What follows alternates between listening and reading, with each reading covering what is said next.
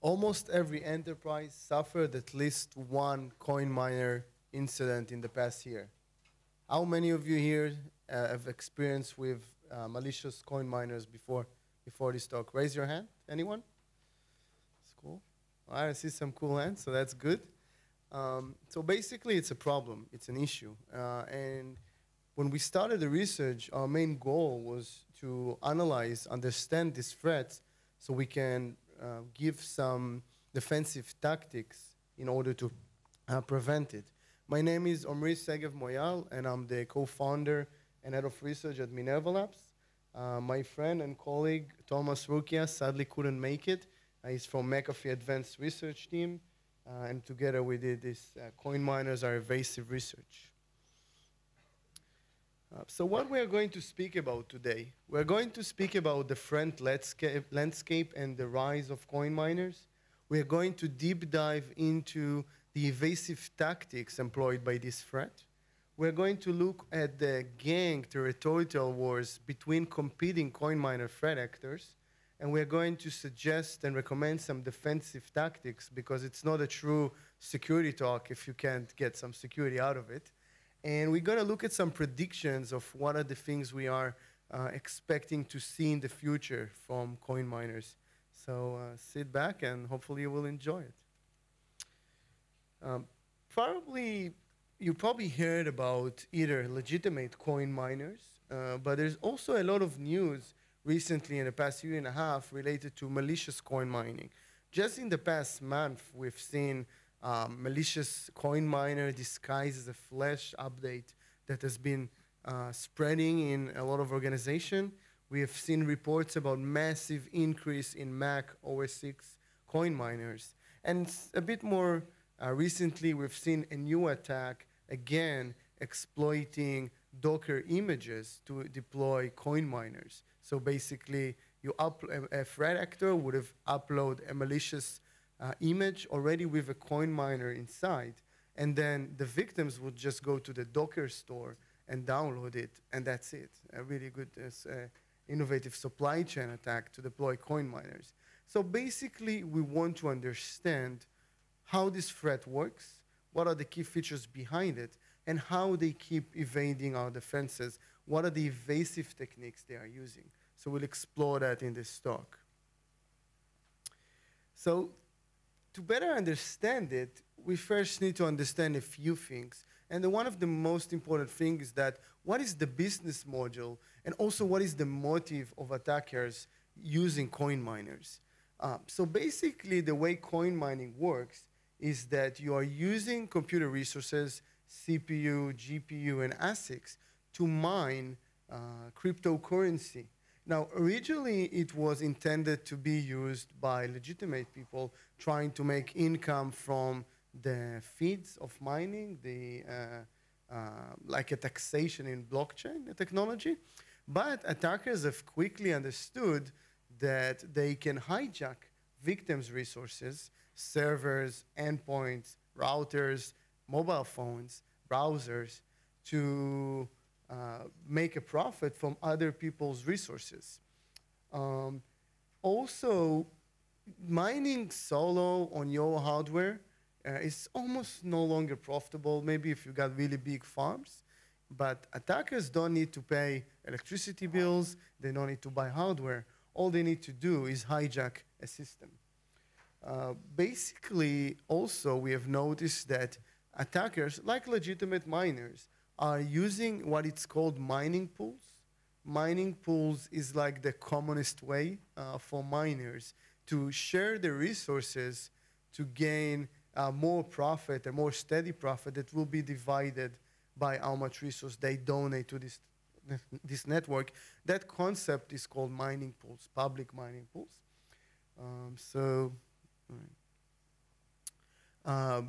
Also, what we've discovered is almost, I don't want to say 100%, but around 99% of malicious crypto mining is based on Monero. Monero, also in a shortcut for as XMR, is a relatively newer coin than Bitcoin and Litecoin, etc. Monero has some really strong features that makes it almost perfect for attackers. So first of all, it has really strong anonymity base algorithms. So for example, if you compare it to Bitcoin, let's look at the Bitcoin wallet address. It's somewhat like the equivalent of your home address, your physical home address. Monero is wallet address is more of like your PO box or virtual PO box, where it's not so easy to track. Also, Bitcoin, it's like walking around the street with your wallet open, and everybody can see how much money you have. In Monero, it's much more harder to see each wallet and how much there is in there. It's also transactions are much more harder to monitor. In addition, Monero is also optimized to mine with CPU, where in Bitcoin and other GPU and ASICs is what you need. So for attackers, it's much more easy to get hold of CPU systems than other type of processors. In addition, Monero has a really strong community and a really strong and good open source free tools that both legitimate and attackers can utilize. And we'll see a few examples of it soon. Now, don't get it wrong. Monero is not a malicious technology. Monero is actually neutral, like money. Money can be used for good and can be used for bad. Same way as drug dealers are using money, malicious actors can use Monero. Now, a good thing, the community of Monero, the people behind it finally started to realize, but there is a problem here. Monero got a bit bad reputation. So they created what they called the malware response team. And the malware response team has a really good set of resources and team behind it to help any incidents of crypto mining, malicious crypto mining using Monero. So you can Google it up and check if you want. They're actually on IRC, but they have an email contact if you want. Now, how are these malicious coin miners actually infect our systems? How are they getting to the enterprises, to the computer machines? So first of all, from our research we've seen, a lot of them are pretty much similar to traditional malware, traditional infection vector tactics like spam, mail spam, malicious documents, exploit kits, Trojanized software. They are not much different than what of the typical malware you see, but they're also heavily relying on worm abilities. A bit similar to ransomware. In CoinMiners, you are subject to see much more frequent worm abilities. Now, why is that? Typical Trojan doesn't need to install on all of your organization computer. It just needs to get the right ones that have all the data. CoinMiner, pretty much similar to ransomware, make money per machine they are infecting. If ransomware is encrypting and then you pay each machine, in coin mining, each machine they infect, that's the CPU they get, and that's how they make more profit. So worm is really, really important factor here. In addition, unique to coin miners, they have the what we call the web mining or cryptojacking, and basically any machine that can run a JavaScript, for example, that has a browser or some way to browse URLs, are subject to be attacked by malicious JavaScript that are going to use that computer resources for mining. Vast majority behind it is a service called CoinHive. You might want to read about it, but basically a framework that anyone can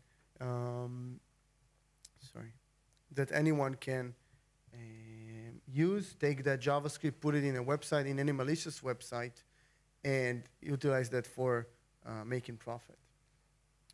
Now, you're asking yourself, what is the big deal behind coin mining? What is the damage? What can you actually do to my machines? Why should I care about it? So, I mean, it's not a ransomware. It's not going to encrypt my data. But what is it actually doing? So first of all, it's almost similar as a denial of service attack. If your machine is infected with a coin miner, most of them are not nice. They are using all the resources they can, and your machine will start run slow. If you ever encounter a data center, and trust me, it's not a pleasant sight, that has its entire servers infected with coin mining, one of the first obvious thing you will see, even before the denial of service, is the electricity bill. Electricity bill jumps really, really high in those data centers because the machines are working really, really hard. Another problem is a lot of people are using the cloud now. And in the cloud, you actually pay for what CPU you use. So if you got infected with a coin mine, that damage is really, really direct and right away. Now, the main focus of this talk is the evasiveness of coin miners. But let's first understand and define what an evasive tactic is. Basically, there's a really good definition here, but if you put it in a short sentence, evasive tactics, evasive techniques are the tools and methods that attackers use in order to evade security tools, defenses, monitoring, etc. They are broken into several categories like anti-sandboxing, the ability to evade sandboxing technology, anti-debugging, the ability to evade debuggers, etc. This is why attackers are actually calling them antis. If you look at any dark form or something, this is how they describe it. So it's pretty cool. Now, the way we constructed it is by case studies. We think case studies is a really good way to show examples of the frequent evasive tactics that we've found in the wild. This is an example of a coin miner called WaterMiner. WaterMiner was discovered by our team at Minerva. It is a Trojanized GTA online game mode. Basically, the author of that cheat mode implemented a coin miner inside the mode and tricked all its users while using the mode to run and make profit from him in the background. WaterMiner was first payload. What they did is, soon as the mode was installed, it would have run a script that downloaded a secondary payload, which was the coin miner, and then that coin miner would have ran in the background like a fake Oracle or Intel processes. So it was harder to detect. Now, I remember I mentioned that Monero has a really good sets of open source tool, and one of the most frequent used by attackers is a tool called XMRig. XMRig is basically a really efficient tool to mine and connect to public pools.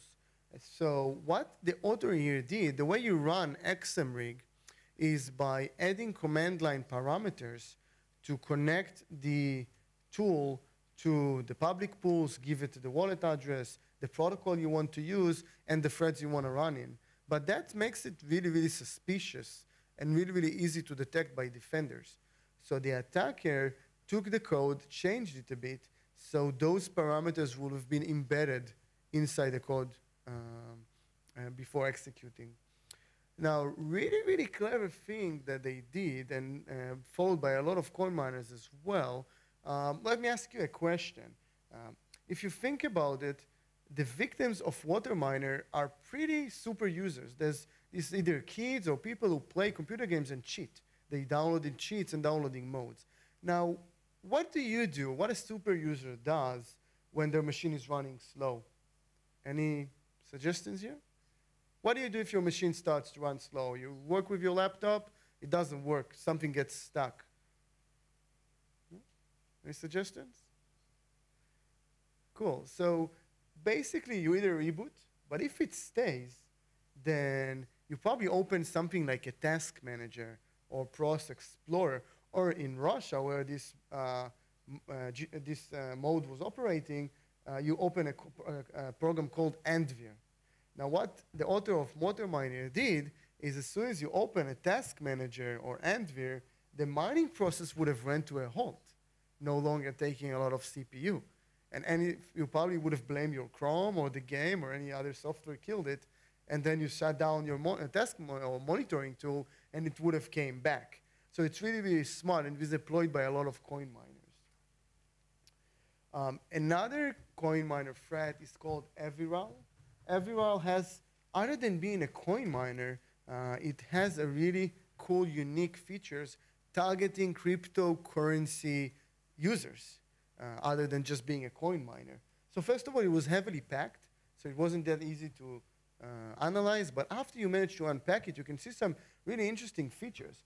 So first thing, they would hook your keyboard, and after hooking your keyboard, they have a few regex that whenever someone copy a wallet address of either a Bitcoin, Litecoin, XMR, and some other cryptocurrencies, they would have switched the copy wallet address to their own wallet address. And let's say, I give you an example. I got a friend, my mate loves Bitcoin, and he wanted me to send him like 20 Bitcoins because I lost in a bet. I copy his Bitcoin address, and I paste it. I think I pasted his address, but I actually pasted the attacker address. Very, very few users would actually notice that, especially if you're not familiar with the address. So it's pretty clever to see. I believe it was successful. I don't have the numbers. Other things they did was looking at the registry of the machine, looking for wallet software like Bitcoin, QT, etc. And they would have grabbed the wallet and sent it to the attacker. And they were not stopping with that. They were actually stealing cookies related to cryptocurrencies as well. So this factor was first using your machine to hijack and make some cryptocurrency, but also steal your wallets. So it's really cool. You can see here there are a few examples of the code of this attack. Now, mid last year, there was a very devastating attack, ransomware attack in the world. It was using a ransomware called WannaCry. WannaCry was a really vicious worm ransomware that was spread via the leaked NSA exploits, Eternal Blue, Double Pulsar, if you heard about them. But at the same time, WannaCry was running, there was another massive CoinMiner using the same exploits and almost the same worm capabilities called UIWIX. Hopefully I pronounced it right. How many people here about WannaCry before? Yeah. How many people heard about UIWIX before this talk? Yeah. The reason not so many people heard about it is because it was employing over 200 evasion tactics. It was basically putting everything in the categories we've seen into the code, copy and paste it, some of their own innovative. A lot of researchers that deployed honeypots to capture WannaCry actually captured UIWIX, but it was self-destructive, and basically you couldn't analyze it. They wouldn't find it, and they went on to WannaCry. Some of them even put a honeypot, received UIWIX, but then received WannaCry, so they didn't even bother with WIX till it was published. Our team analyzed that, and gave very good details on the threat. I think it was first discovered by Trend Micro, company from Japan, so good work. And if you want to go to the blog, there's a really good description of all those evasive tactics. It was using things like avoiding virtual machines, looking for debuggers and forensics tools, avoiding Eastern Europe countries, which might suggest where it's coming from, and even looking for Cuckoo Sandbox and trying to evade it. Now, another threat, I honestly don't know how to pronounce. I think it's Xiaoba. It's a threat from originally probably emerging from China. It was originally a ransomware that evolved or changed to be a CoinMiner. But it kept some of its ransomware features to become more successful CoinMiner. So first, a couple of evasions they used really frequent icons to lure some of the people to click on it. Really smart. They're using the same code from the ransomware, looking for HTML file and JavaScript files. And instead of encrypting them, they injected JavaScript mining code into them. So let's say it's a web browser, a web server, and you infect it, then any visitor of that web server will also be mining with the JavaScript miner for the attackers. They will also redirecting AV domains in the local host. Pretty an old trick, but it still works, sadly. Disabling SafeBoot, the registry, deleting some specific ISO files. It was still a ransomware. And it was also infecting every portable executable in the system with the same miner. Wasn't that successful because that specific thing actually crashed most systems. So you can see here the local host. You can see the HTML. They're infected with the JavaScript. You can also see the icon, etc. Cool. So other than being really, really evasive, there is also quite of a feature that we've looked at CoinMiners, and we discovered that they are very, very competitive. Anyone who's done incident response for a long time probably found a machine with like 5, 6 malware feasting from the same endpoint, all living together for like 3 years. Nobody cares. It's all good. We are all a nice, big, happy family here. But CoinMiners, really similar to ransomware, are very, very strict about gaining exclusivity in their victim machine. Why is that? Look at it, 2 CoinMiners running on the same machine. First, of course, they're going to share the resources, so they're going to generate less income, but also they're probably going to crash the system. So some of them, and the more sophisticated ones, have developed a really cool features to kill their competitors. So GhostMiner is another threat. We have first found that where we got an alert preventing a fileless attacks in Minerva, and we quickly went and investigated, and we found a complete fileless framework built out of PowerShell and some memory injections. It was using a couple of worm capabilities, like exploiting Oracle WebLogic attack, MS SQL, SMB. Recent versions also started to use Mimikatz. So it was really propagating in the network. You can see here a taskbar open and how many network activity it does trying to find more machines. And you can see here in the network capture, it was actually using XMRig, which we described earlier. Basically, GhostMiner was really evasive, was using quite a cool part of PowerSploit. PowerSploit is a fileless framework, and they're using a command called invoke reflective PE injection. Originally it's reflective DLL injection, but it's a way to execute foreign code in a remote process without registering the DLL or the PE itself. So it's a way to bypass most antiviruses today, etc. So an example, the first generation of GhostMiner was using a file on disk, and we found that after we found the GhostMiner, we were able to track down in antivirus total to find some key features. It was used earlier, and you can see the first generation was heavily detected by the antivirus community, but the second generation was not detected at all, at least at the start. But other than being really evasive, GhostMiner, the authors did an amazing research on their competitors. They analyzed them, and they created an amazing set of tools to kill competition. So what we did, we have reverse engineered and deobfuscated the code, making it a bit more safe, and we shared a script called Miner Killer. Miner Killer can be used by incident response team and defenders to actually go and hunt and kill coin miners in their network. If you do decide to use it, please use with caution. It's actually used to kill applications, but go ahead and look. Should be very educational. So here's an example of GhostMiner in action. Basically, you can see here, there's an XMRig process running in the background.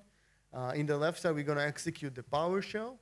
And as soon as we'll execute the PowerShell, it will basically use techniques used by GhostMiner at the start, looking for specific names, and then it will kill the XMRig. It has also other features. It will look for scheduled tasks, services, network traffic, stuff like that.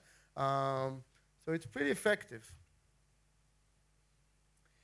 All right. Another very, very competitive coin miner is Adicus. And again, probably I'm not pronouncing it right. But Adicus was a coin miner, started around April last year. But it then emerged big after the NSA exploit were released after WannaCry. But unlike UIWIX and WannaCry, it was using the exploits manually. The attack actually went machine by machine and trying to exploit them.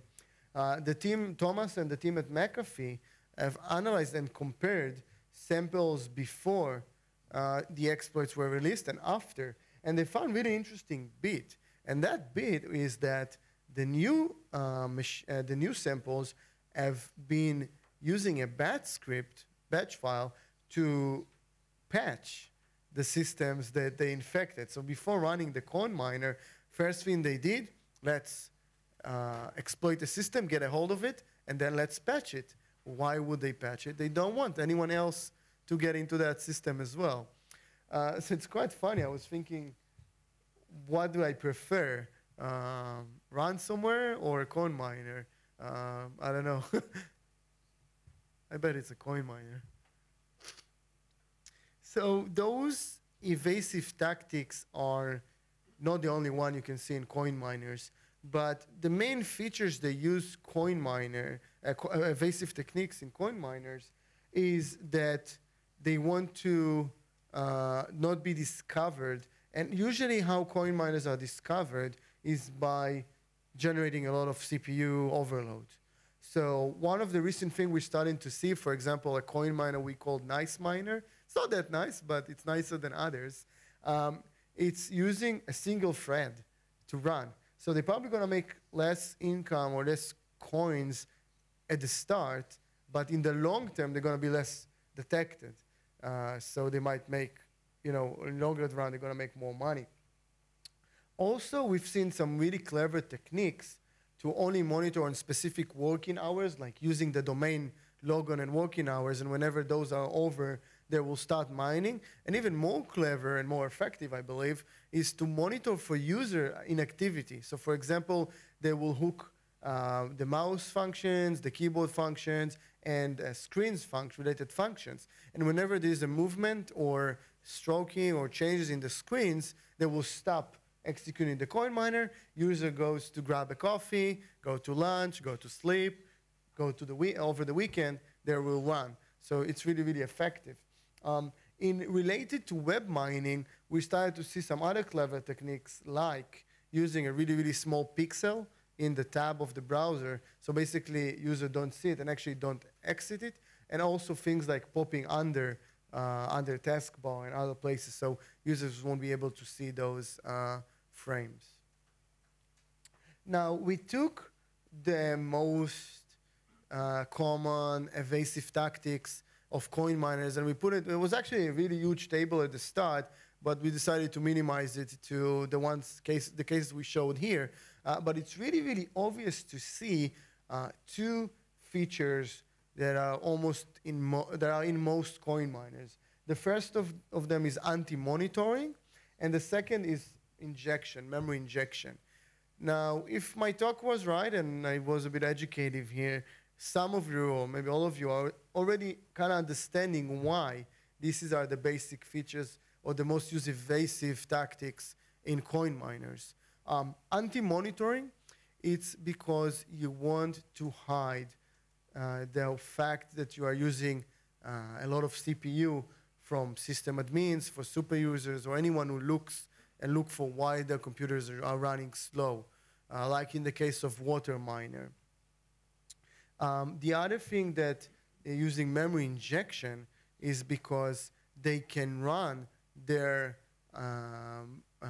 malicious coin mining inside a process, for example, like SVC host or others that are really prone to use a lot of CPU, so it wouldn't raise suspicious. A lot of logics in both human analysts, and some of the product is going basically like that.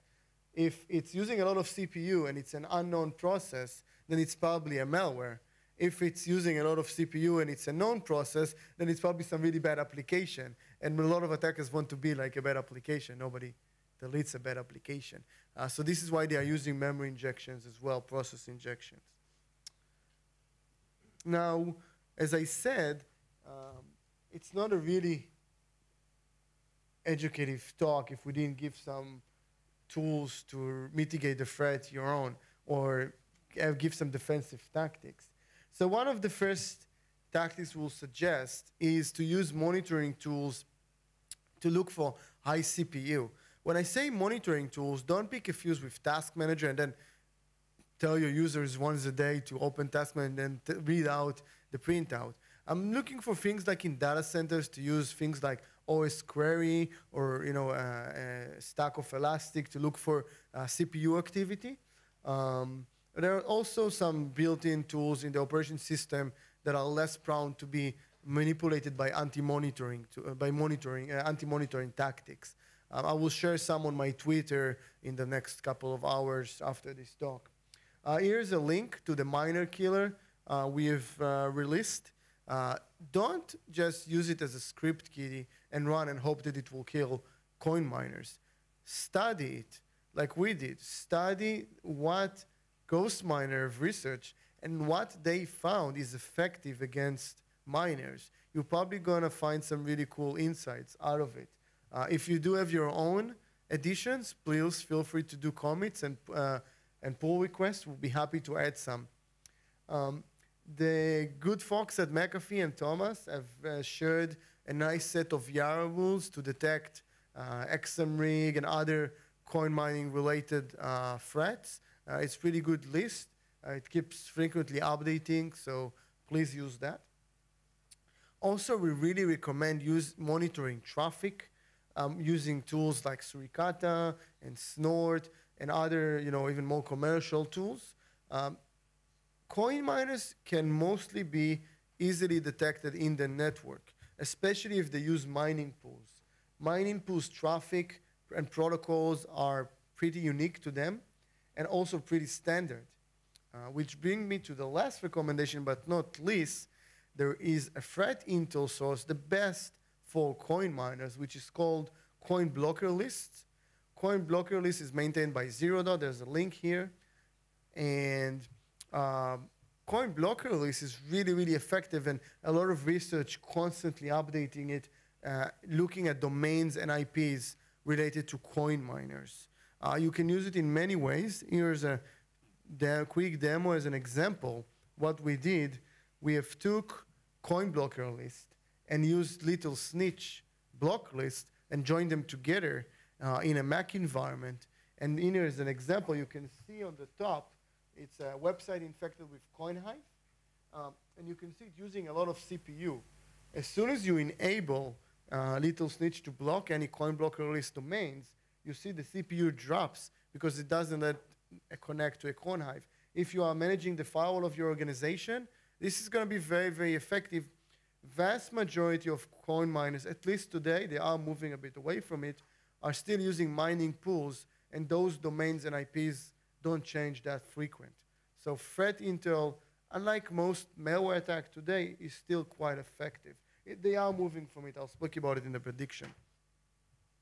Another thing that recently did, I wrote a really cool, easy search bar for Coin Blocker List on my website. So if you look at the domain and it's using a lot of CPU, you want to check if it's already in the Coin Blocker List. You can check it here. It's actually using an API. There's also an API for it. And this is going to be more sophisticated soon. You can actually add domains to Coin Blocker Lists. You can take out domains if you think it's a false positive, etc. So, and we're going to automate that as well. So stay tuned. Now, I'm not a big gambler, but I think we can already see some future trends in coin miners.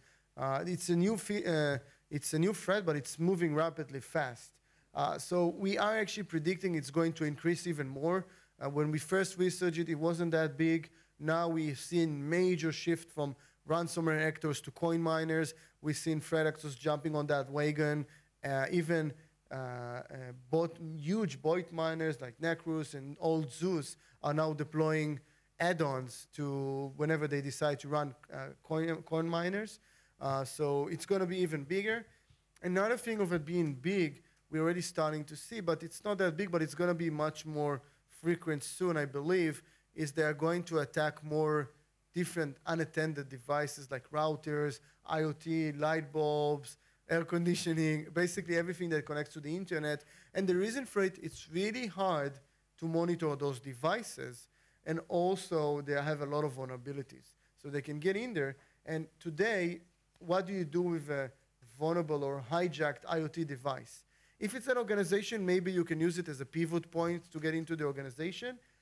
Maybe send spam, not easy. If you run CoinMiner, this is a really good use case for those kind of devices, even cars.